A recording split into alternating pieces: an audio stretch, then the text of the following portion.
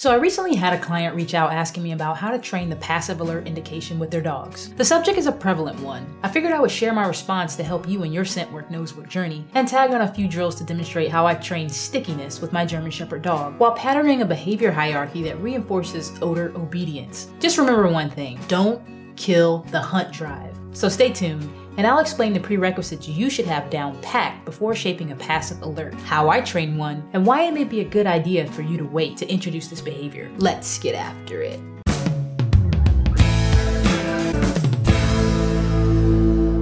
Hey guys, and welcome back to another episode of Dingle Days. I'm Geryah Dingle, the canine scent boss, and I'm fired up to share a few techniques to train the passive alert with your dog. Just so we're all on the same page, a passive alert is simply teaching your dog to do a behavior that's not destructive when they find odor. For example, something like sitting, lying down, or freezing in place. Just picture a pointer dog.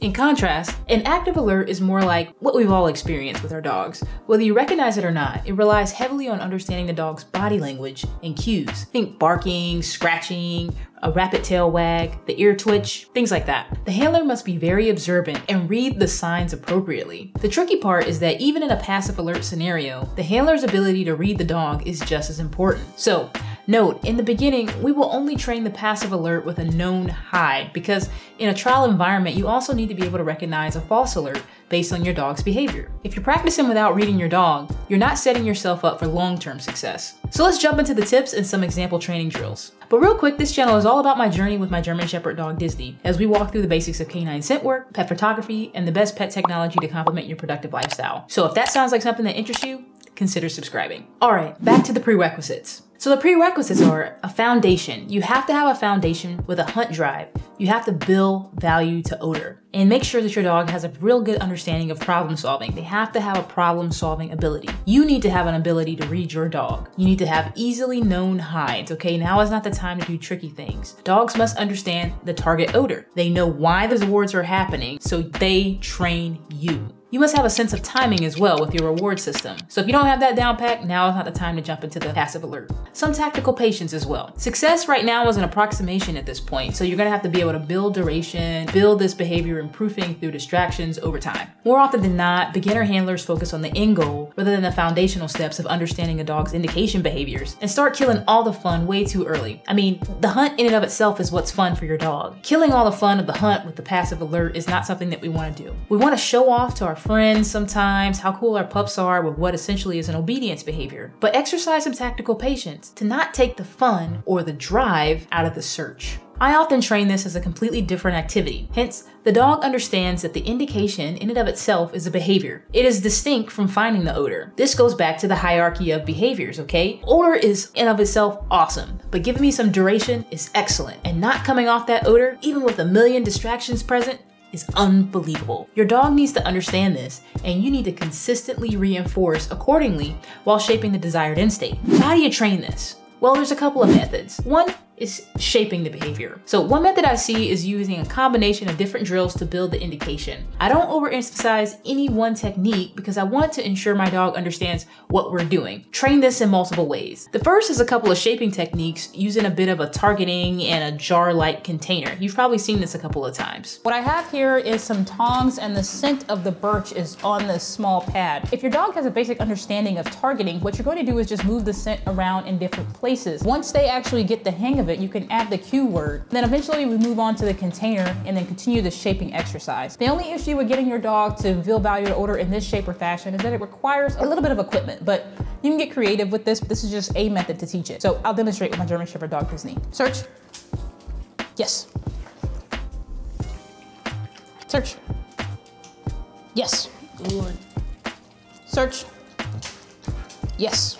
Good. Once your dog has gotten the hang of that type of searching, we're going to introduce the container. Because basically this is only to associate no matter with where you see the scent, I want you to find it. Just bring out that hunt drive in your dog. You can use this to slowly build duration. So you get your dog to have nose on target. You slowly delay that yes command until your dog stays on target for as long as you want. Now, for those of you trying to build duration with nose on target, this is a great exercise. You can just take a container with a hole cut out and you can slip the treat in there when your dog actually puts nose on target.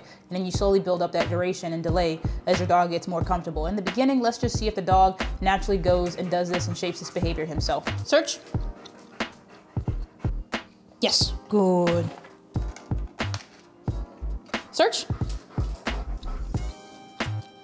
Yes, good. Search. Yes. Delay just like that. So this is all just another drill to just, yes, good. See, he went in on his own. This is all just another drill to build value to odor. And really, if you want to get your dog's nose on target, yes, this is a good way to start shaping that. And then you just start jackpotting him when his nose is in there. And then he's basically rewarding himself. Ooh.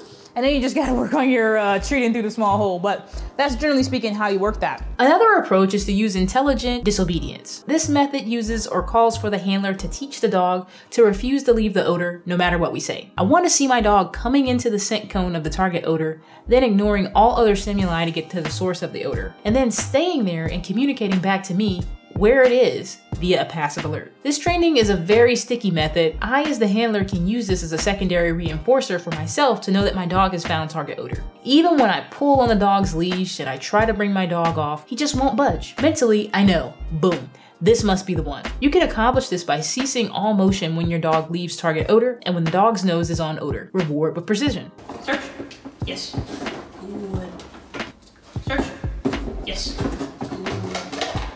Search. Yes. Good. Yes. Good. Yes. Good. Search. Yes. Good. He loves that set. Search. Yes. Good. Yes. Good. Okay, good job, buddy. Yes. Good. Good job.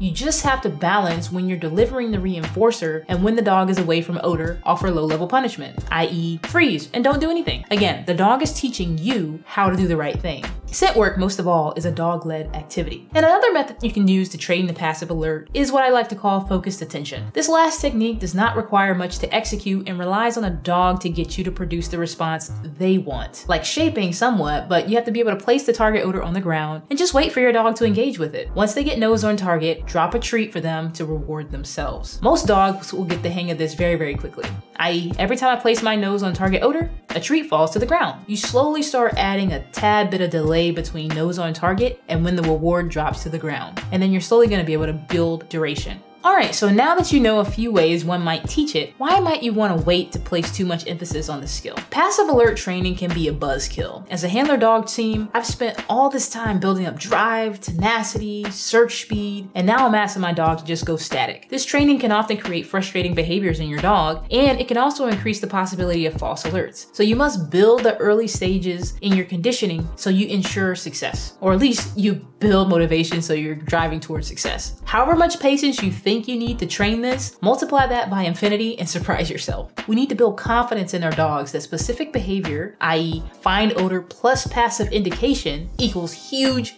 payment. I just may have to wait a little longer and ignore anything else going on. If you want to work with us one-on-one after watching this video or some of our other scent work, nose work content, you may do so via our virtual private consultations. Just check the description for more information. And if that's not right for you, just click or tap the screen right here to watch another one from our scent work YouTube videos. Until next time, continue to get after it.